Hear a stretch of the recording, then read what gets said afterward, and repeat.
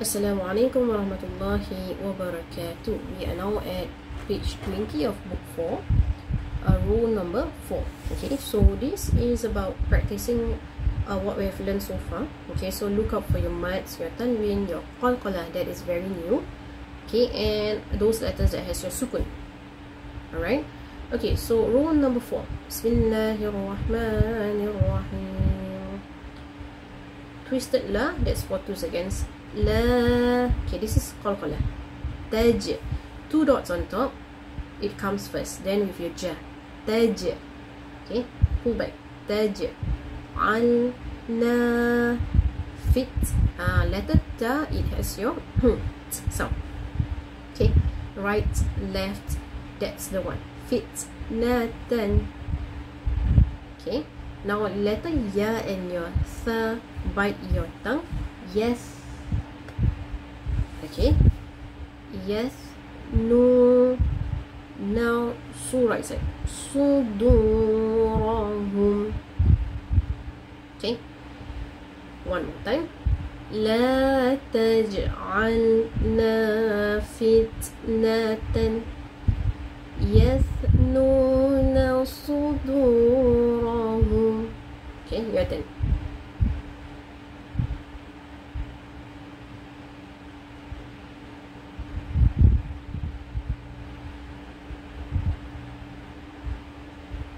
Very good, Masya Allah. Okay, next one. Look out for your mad. Okay, malakum, ka jam itu ya. Kaifatah. Okay, this ha is a spicy ha. 2 dots comes first. Tahkumuna. Okay, next. Faqad, that is your qalqalah. Okay, faqad ab, another qalqalah. Okay, so it's possible to have more than one qalqalah in one particular verse. Okay, ab, now your letter la, lag. Okay, be sure not to say lag, r, the one. Okay, lag tukum, so you have to really control your voice. Lag. Okay, if you're not careful, you will go lag tu, lag. Okay, it's very fast and subtle. Lag tu. So we do not want that. Right? So one more time.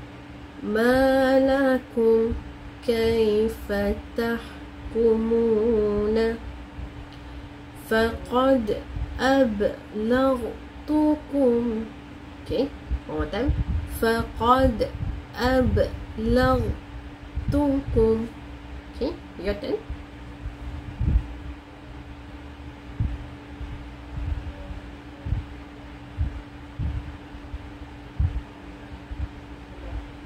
Yes, Alhamdulillah, correct. Okay, now the next one. Wamin. Okay, this is letter khi and your za. Khiz. Teeth touching each other. This is your za, your buzzing bee sound. Okay, khiz. Do not khiz. Okay, khiz. Yi, kasrah yi. Yawma idhin. Okay, idhin. Tongue comes out. Followed by فقال لصاحبه. Be careful, your he is gentle.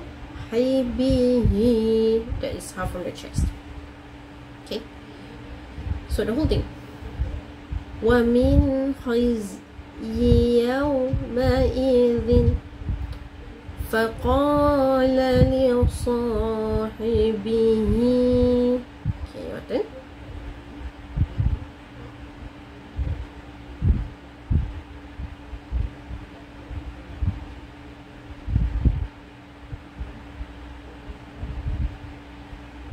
Alhamdulillah.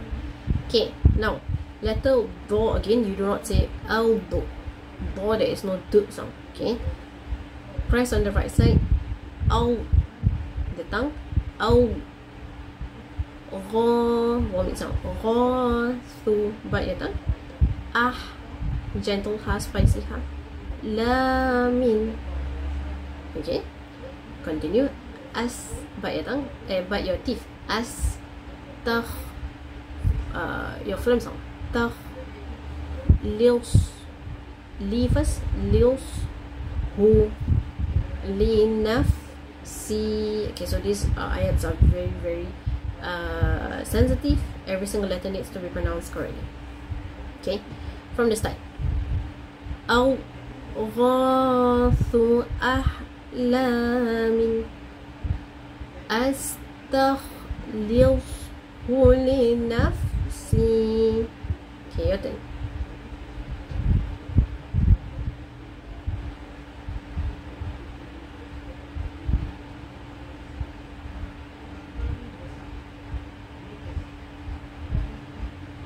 Very good, mashallah.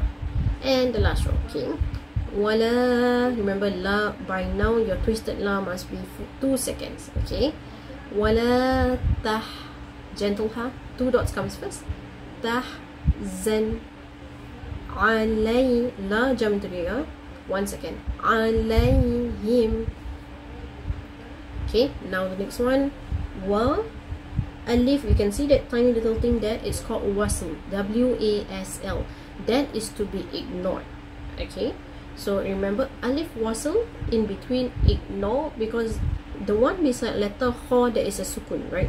Remember this particular concept, it is very important in your laws of tajwid in the Quran. Sukun and sabdu, they are the kings, they will always win. Okay, so how do they win? In the sense that in this particular case, you do not say wa there is no a, you ignore that, ignore totally. From wa, straight go to your kha, wah. Okay, but in Arabic writing, it needs to be there to make the sentence has its own meaning. But when you recite, that is to be ignored. Okay, wah, fill. Okay, so do not go fill the. There is no d sound. Okay, so press on the right. Wah, fill. Jana, haka, gentle ha. Okay. So one more time. ولا تحزن عليهم واخفض جناحك. Alright, your turn.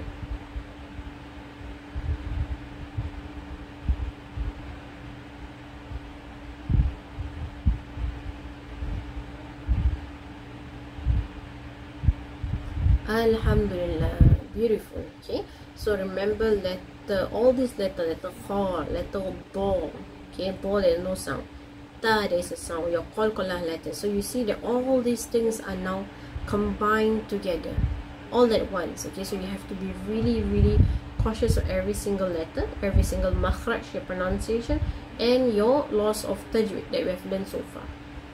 Alright, okay, so practice this page again and again and again. This should be your mark, meaning that if you can pass this page, it means you can move forward. Okay, if you're having problem with this page, pause for a second, move backwards, practice again and again and again, then come back to this page again before we move forward. Okay, alright. Okay, so never give up, never give in to the whispers of shaitan. You can do this, you can definitely do this, inshallah. Okay, Assalamualaikum warahmatullahi wabarakatuh.